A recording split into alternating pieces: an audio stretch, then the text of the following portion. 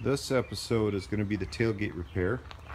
I think it's bad enough that it's going to get its own episode, and hopefully the episode won't conclude with me just buying a different tailgate.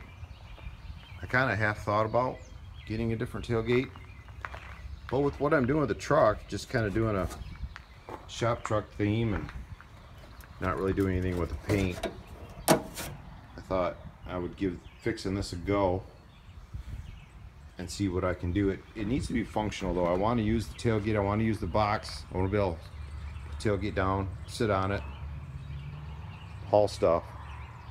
So it needs to be functional. So that's going to be my goal. Got a dent there. The idea is I bought this drawn over mandrel tubing. It's 2-inch OD, which is what this is. And it's 95 thousandths wall, which is going to make it about 1.8. These are like 1.750, about 1 3/4.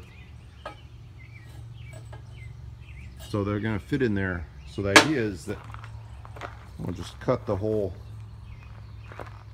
bottom of this off. I think I need to weld washers in the same depth on here for stops to set the side-to-side movement.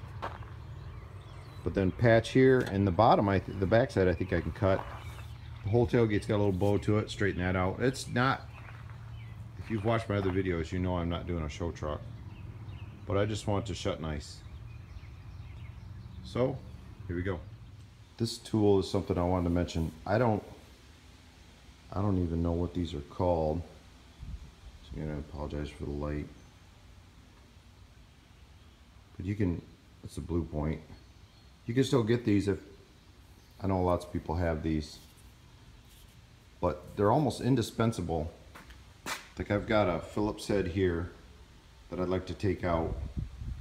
And just looking at it, you're thinking, I'm probably gonna have to drill that. But you take this, it will go in either direction, and you hit it with a hammer and it just turns just a little bit as it drives in. So the force of the hammer is driving into the bit.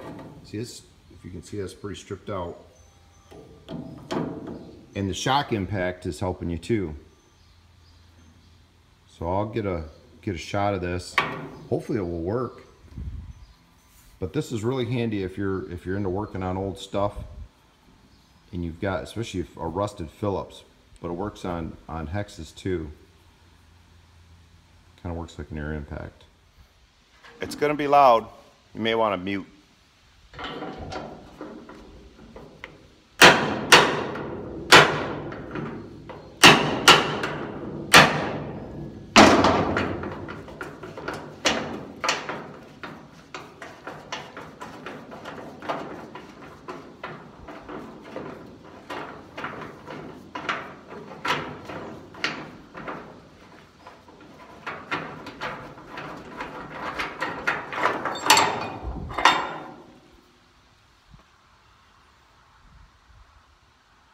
Just like that. So it's getting there. There's the pipe that I added, and then there's a washer on each end that I welded in for the stop to set the center, and then all the filler pieces. I got a big head out here, I got holes to fill where they push the dent from the other side and across. And then for this corner piece, it kind of worked out good. I've got these chunks out of the bed. Right up at the top, it bends off. It's got the same bend radius. And I'm just cutting those out. They're pretty solid. I've been cutting those out to use for these patches where I've went up over the angle. And then I've started tacking the back on. Get that dent pulled out. It's not going to be all that pretty, but it should be functional. So this is where we're at. I have it back mounted on the truck. I've just got some etching primer on it for now. Obviously it's not going to be a, you might be able to put Bondo in it and use it as a driver. It's obviously not going to be a show truck, but for what I'm doing, I'm happy with it. It's very solid.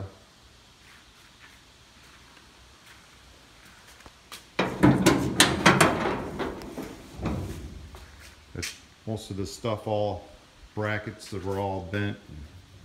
Got those hammered out. This tubing worked out really good.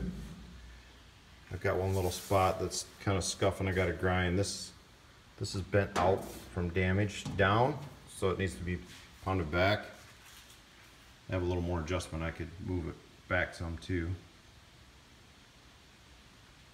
They had holes in here to repair damage on the front. They left those, so I filled those in. I don't actually know what I'm going to do on the back here with paint yet. I'm still kind of up in the air. I've got something I want to do to protect the inside. Hopefully that'll fix this clip. Rather than try and explain it, I'll just show you. Save your time. So yeah, it's very functional, which is what I am after. Looks relatively like it used to. Repaired a lot of these. This was all cracked. Cracked down here, it was cracked on the inside. Repaired that. There was a crack right here. Repaired that. This was all cracked. This tailgate's seen some extreme, way more weight than the Ford engineers had ever intended it seeing. So that's where we're at. So I was concerned about rust on the inside of the tailgate. It was pretty surface rusty. Obviously there's really no way to get in there and do anything about it. And there was this cavity up here and this cavity down here, which I realized I had opened up down here and I could have worked on. But I used all the pieces of the bed I cut out to repair this lower section, and that was surface rusty on the back.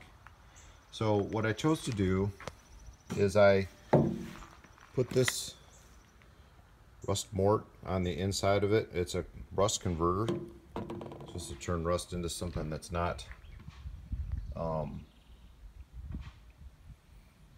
will make it stop rusting, I guess. Convert it into just a inert material. I made these plates to just kind of hold it in there, and then I would put half of it in the top, slosh it around, half of it in the bottom. I know it's really basically impossible to see in there, but if I look in there, it's this black, turns this kind of this black, hard, crusty. It's not. I guess it's not crusty, just this hard surface. I used it once before with relative success. The only problem, I'm sure everybody wants to know how it will perform. Well, until you use it for years and it gets rained on, won't really know. So that's what I did. It actually, it's kind of hard to see, but anywhere there was a seam, it actually seeped through the seam too, and you get the same thing right on the edge of the seam. You'll get this black, turns it black and makes it not scaly. So hopefully, when I used it before, it does the same thing. Over the years, it pretty much just stayed the same. Didn't really start rusting again. And I'm pretty heavily contemplating reusing my sophisticated block off mechanism here and just getting some cheap tractor paint or something, because they said this is like a primer, but it does say it'll perform better if it's painted over. So maybe just put some paint in. The inside of this is new, so maybe just get some paint and slosh around in there. I don't know, maybe I'm overkilling the whole thing, I don't know. But I just I don't want the tailgate to rust back out on me. I want to use this truck. I anticipate it being in the rain, getting wet, and I don't want to have to go back and deal with it. I don't know, maybe it's just the way I do things, that overdoing them. But so once I get that on the inside, I'm pretty sure I'm going to do that. Maybe spend a couple more dollars on a quart of paint and dump it in there and slosh it around, try to get some paint in there, and then throw just some color on this. Set this aside. The next step for me is tearing apart the Crown Vic, so kind of looking forward to getting this done.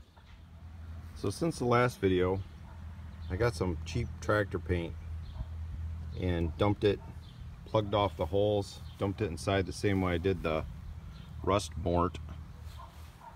Just tried to get some paint on the inside. I can't see in there. Protect it some for use. I just used the Ford tractor paint. Kind of leaked out a couple spots. It kind of seeped out a little, but hopefully that'll protect it. And then I used the same blue that I used on the box and painted up the areas I had to weld on, or the new steel, or the reused steel where the paint was removed. Painted around where the latch goes. Probably wet sand this a little. I did that on the box where I used that paint, and it kind of looks pretty good, I think. Good enough in my book. I'm sure this is the kind of stuff that makes guys like Chip Foose wake up in a cold sweat, but for what I'm doing, this is just a little bit of, that is new paint, that's a little bit of overspray. I'll talk about that in a second. Let me flip it over to the other side. So that's the other side. I really debated whether or not to paint this. I'd had a nice patina on it, but I finally came to the decision that one of the primary things was I kind of wanted to be able to put the tailgate down, have a seat on it, and I didn't want to have to worry about if I had decent clothes on or getting them covered in rust. And it was pretty much all the paint was gone, so I did paint it. I carried the two-tone. I don't know how that'll look once it gets on the truck, but I put the two-tone around. This top was really rusty, so I just want to throw a little paint on there to protect that. That's what the overspray is from the other side. So with use, once I put this thing in service, this should get scratched up a little and wet sand it and then scratched up so it blends with the truck. Obviously I didn't take all the dents out, I just got the major stuff out so it would function. So I think that's going to be a wrap for the tailgate with its own episode. In the meantime, on the Crown Vic, I've got my cruise control added. Sorry for the plane. Got my cruise control added, and that's ready to go. So that's the next step, is taking the Vic apart. Thanks for watching. Channel is Scrap to Art Metalworks.